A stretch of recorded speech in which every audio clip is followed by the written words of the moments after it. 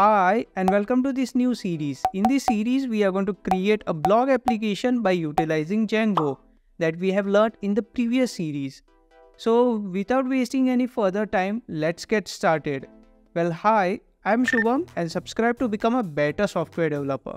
So this is part 1 video where we are going to look at how our project will look and what all features will be present in the project. And then after that, we are going to create the project and set it up. And before starting, make sure you watch my Django series. And now let's jump into the project. So I will go to the browser, and if we go over here, you can see this is how our landing page will look like, where we have this beautiful looking site with the card and some description and title and posted by the username and date available. And if I click on this, it will take me to the next page, and since I am the owner of this particular blog, so I have these options available and the categories are present, then everything related to the blog is present, and then comment is present with a delete button where you can delete it. And finally at the end we have a add comment section also. And if I go back, we have pagination also implemented. Yes, we will cover pagination in this series, don't worry. And if I click on next, it takes me to the page 2. I know, okay, you can check this number, that is coding 9, coding 8. I have used for loop and created all of this, so that's why you can figure out. Now let's go to drafts. Over here you can see all the posts, those are in draft. And over here also pagination is implemented. Finally, in archive also has pagination implemented, and you can have projects in that, or basically blogs.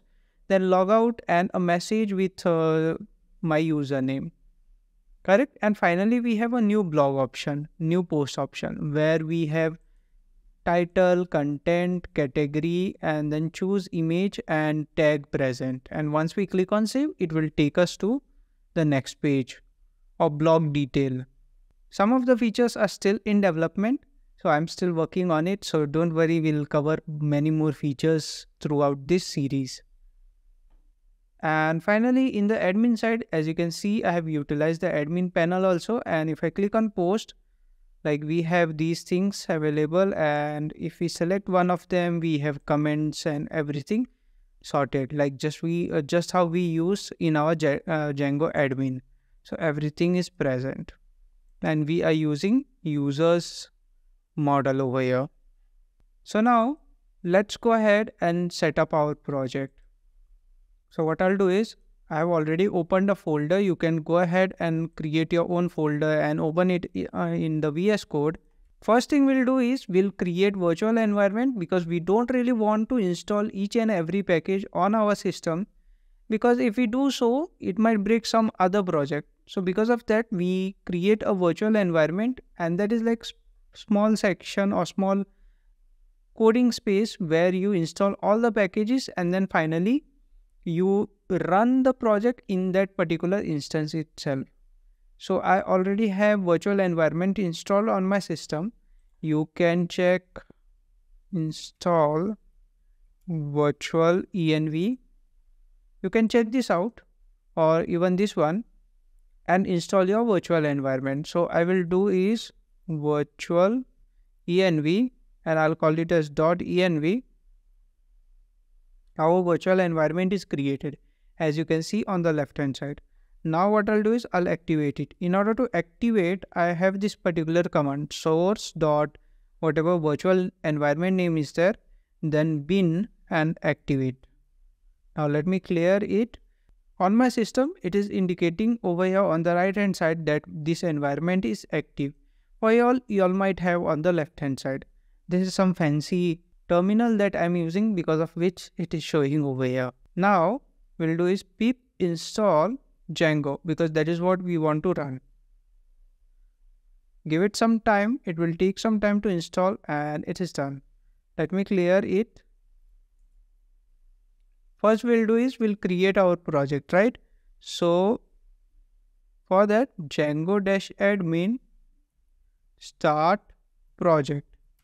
And whenever we create project, right, I like naming it to be SRC.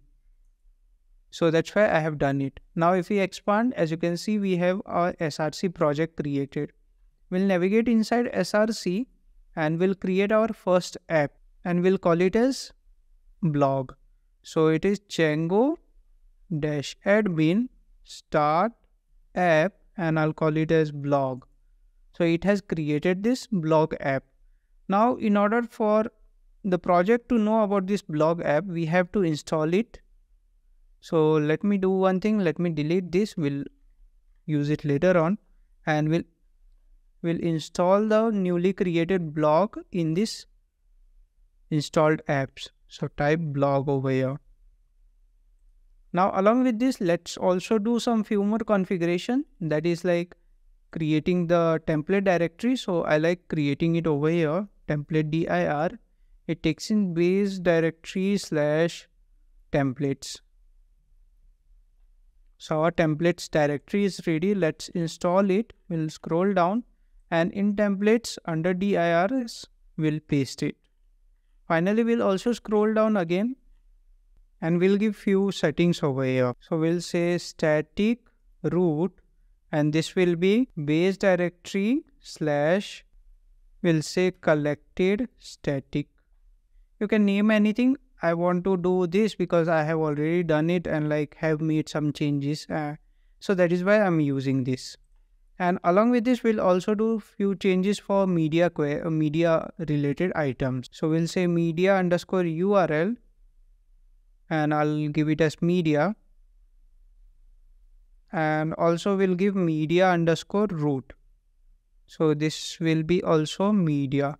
I might have done spelling mistake. Yes. This means that media URL, that means whenever we are using media files, this will be the URL used and the root directory will be this. Same thing for this also.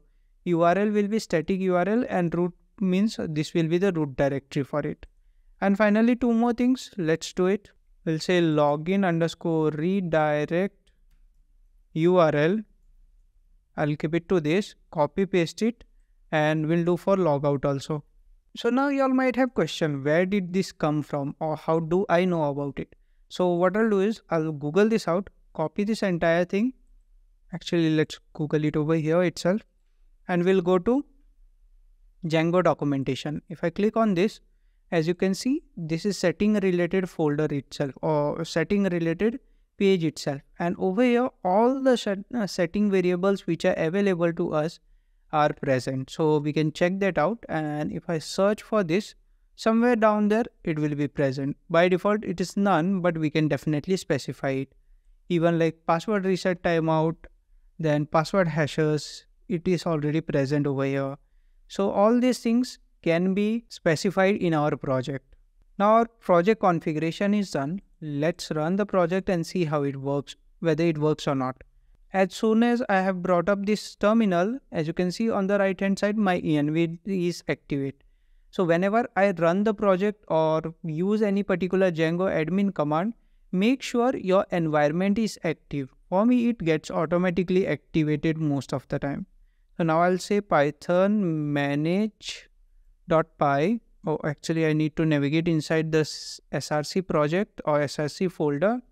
We'll say python manage.py run server. What I did is I typed only MA and then pressed tab and it auto completed. So that's why this came quickly. And if I click on enter, oh, I have let me stop the project that I am using over here. So let me stop it. Now let me run the project. Let's go over here. And as you can see, Django is installed. And please note, we are using Django 5.1. So in this video, we have successfully seen how the project will look like.